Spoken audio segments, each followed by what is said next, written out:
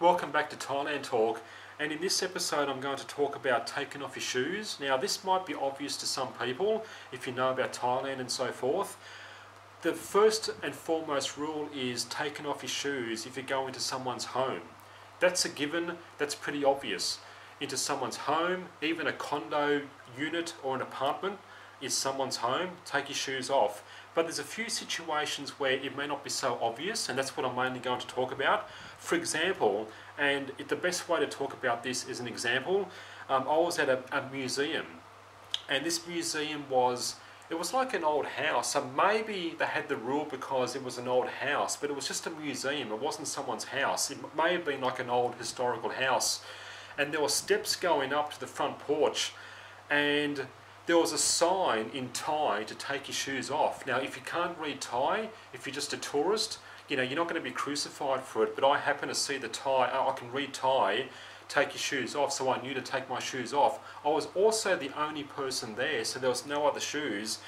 You need to take your cues as well. If you go anywhere and you see a pile of shoes out the front, yeah, it's obvious that people are taking off their shoes. You should take off your shoes unless you're told otherwise, because you might go inside and they might say, oh, it's okay, you can put your shoes on, that's fine. But play it safe, take your shoes off. Now, at this place, like I said, I was the only person there, and there was no shoes out the front, but I did read the sign in Thai, okay?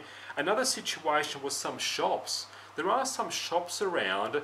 If the shop owner considers the shop to be part of the house, then you've got to take your shoes off. Again, take your cues. If you see other shoes out the front, take your shoes off. If you're the only customer and there's no other shoes, then you know you may miss that. But you're not going to be crucified really. But you know, if they say take your shoes off, please, then take your shoes off. If you take your shoes off and they say otherwise, it's okay, you can leave your shoes on, then fine. But play it safe unless you're told otherwise. And the other story that I had was at some internet cafes. That's where it really surprised me. I had that museum situation. I've had a couple of shops, but I've been to a couple of internet cafes where the first time I went there, I was the only customer, so I didn't know. Again, there was one old pair of shoes out the front, which I thought was just someone's old shoes, but I was the only customer, and I learned afterwards when I saw other people taking off their shoes that yeah, you take your shoes off at the internet cafe, which surprised me. It was one of those 3-story walk-up. You know, in Thailand it's very common to have these terrace row of houses, a 3-story walk-up. Again, maybe they think this shop was part of the house. You've got to take your shoes off. So if you see shoes out the front, take your shoes off.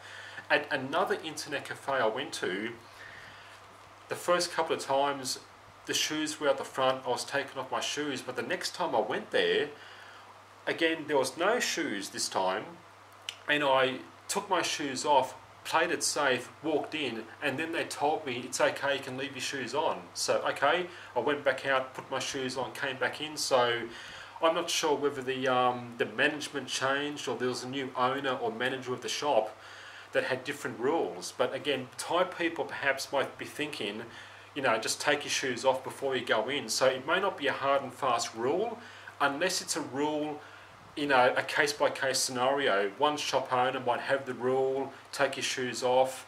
Other shop owners may not worry. So again, take your cues. If you see shoes out the front, play it safe unless you're told otherwise. So that was a couple of internet cafes, somewhere where you may not think you had to take off your shoes.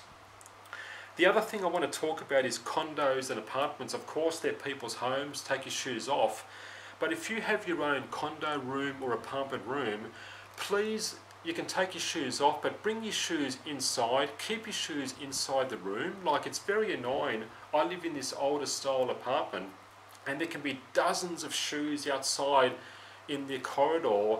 It's very messy, doesn't look good, and the reason I say this, I'm not having to go at Thai people who leave their shoes outside, but a lot of newer buildings, newer condos and newer apartment buildings actually have regulations that you have to bring your shoes inside, don't leave them in the corridor. So you can see how even in Thailand they want to modernise, and they don't want, it's a bad look to have all your shoes outside. So if you have your own room, bring your shoes inside. If you have visitors, there's no reason why the visitors can't bring their shoes inside as well. The room across the corridor here can have like 10 pairs of shoes taking up half the corridor.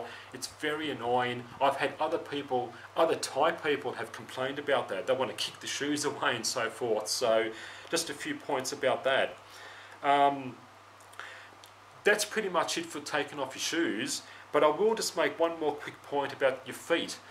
In Thailand, the feet are considered a dirty part of the body, okay? A very lowly, dirty part of the body. So what that means is if you sit somewhere, you can't point your feet at people or point your feet, especially at Buddha images or in temples and so forth. I've been told many times, say if you sit there with crossed legs and your foot's pointing somewhere, that's considered a taboo. Don't do that. And where it becomes a major issue in temples, like I said, you've got to take your shoes off before you go into temples. But if you sit there and the monks are chanting or praying, you know, like this, you can't point your feet towards the monks or to where the Buddha images are at the front. Excuse me. You need to sit side saddle and point your feet to the back.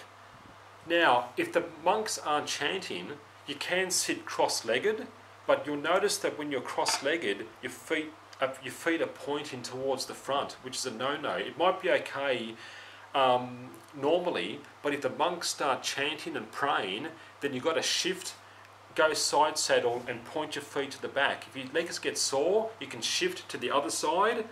If the monks stop praying and stop chanting, then perhaps you can go back to sitting cross-legged, because you notice your feet are pointing to the front. So when the monks are chanting, side saddle, feet to the back. Don't point your feet to things, especially you know, Buddha images and so forth. So just a couple of pointers about taking off your shoes in people's homes. That's a given. Even some shops you may have to, and the whole idea of your feet are a lowly part of the body. Don't point them at people, don't stick them in people's faces, don't sit with your feet up as well in public. A lot of Westerners do that in Thailand. Don't put your feet up, keep them down. That's, you know, people don't like that in Thailand. So just a few pointers about your shoes and your feet. Take care, and I'll see you next time.